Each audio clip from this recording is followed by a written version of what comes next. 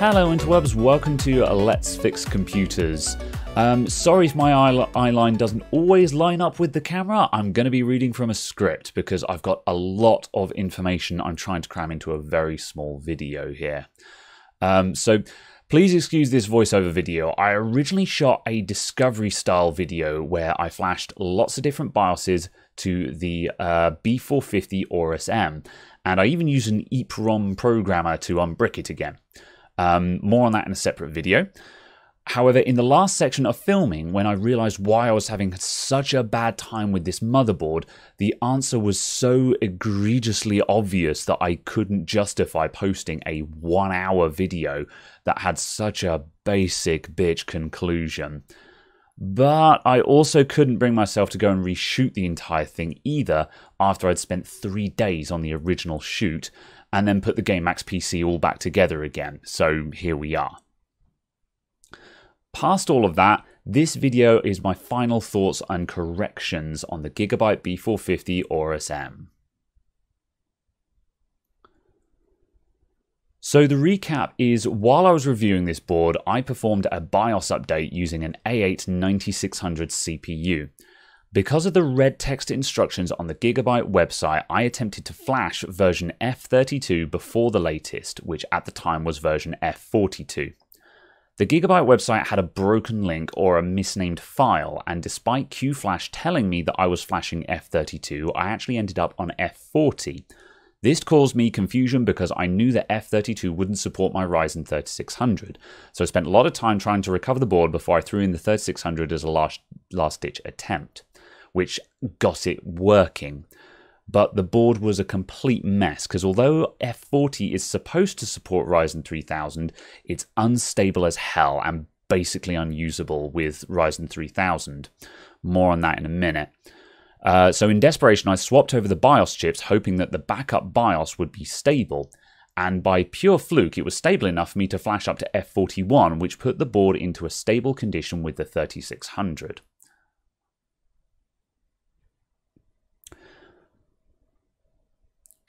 So since doing the review, this board has been perfectly functional and I've used it for loads of hardware testing. However, it has two standing issues. A, it won't run its RAM at 3400 MHz unless I dial in custom timings, although 3200 MHz is fine. And B, the BIOS resets if I unplug it from the wall. And C, post times and general just BIOS configuration stuff feels sluggish and just the board doesn't feel right. It doesn't feel confident at all.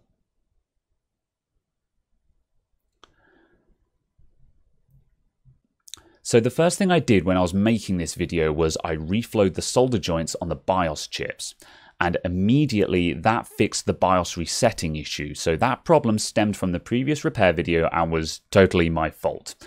That's all fixed now. I also got word in the comments that BIOS version F50a was out, so I flashed my board up to F50a, and I can report that it immediately feels a lot better. The slow post times and other general weirdness and lack of confidence that I was getting from the board is gone, and it's completely restored my confidence in the board as a whole. So F50a is an absolute winner. Running RAM at 3400 still isn't perfect. It's slightly better, but slightly better isn't fixed. So I'd still suggest either underclocking your RAM down to like 3200 or bashing custom timings. Check my video that I did recently on XMP to see how you can do that.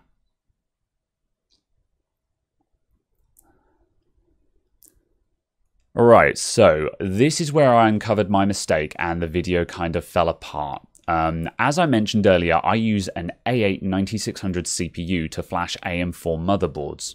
The A8 is an ancient CPU based on the old excavator architecture. That's like the FX series kind of deal. And normally that's a good thing for flashing because it means the chip will basically work in anything. However, a BIOS chip only has so much space on it, and in order to make room for new CPU libraries like Ryzen 3000, the older ones get dropped. This means that lately I've been doing BIOS flashes where my A8 is incompatible after the flash. But this isn't an issue because then I drop in a Ryzen 3000 and I'm laughing. However, the B450 Aorus M is different to other boards I've worked with in that it requires sequential updates. If you're running an early BIOS like F1 to F5, you have to update to version F30 or F32 before you can go up to F40 or higher, where Ryzen 3000 support comes in.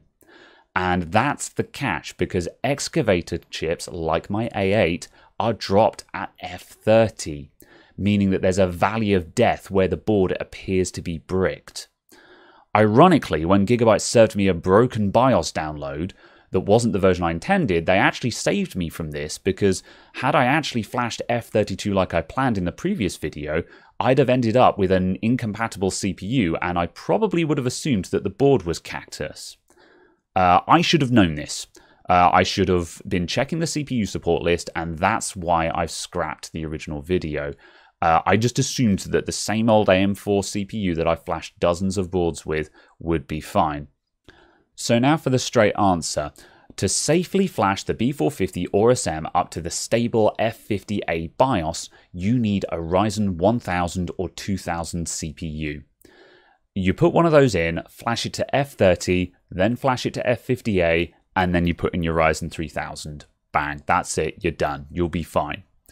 The thing is that people generally don't have good CPUs like a Ryzen 1000 or 2000 just lying around. The point of my A8 9600 is that it's dirt cheap and expendable. I originally bought it on eBay for like 40 quid. And for a computer shop like mine, where I'm flashing a lot of motherboards with one CPU, 40 quid, that's fine. You know, that's the investment cost for a tool. So obviously I need an updated tool. So I bought an Athlon 200 GE, which is £40 brand new, and it's based on the Zen family. So it's got the same compatibility as a Ryzen. But this CPU isn't supported until F30, so why did I buy a newer chip instead of just buying an old 1200G or something like that?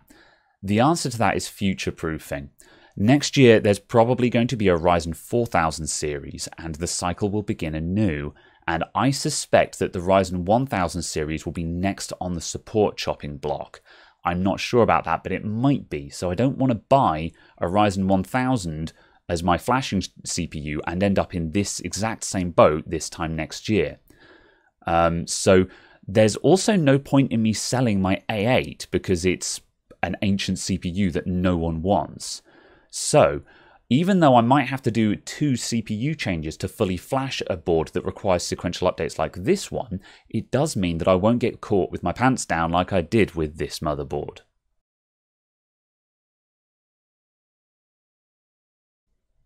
Kind of, but not entirely.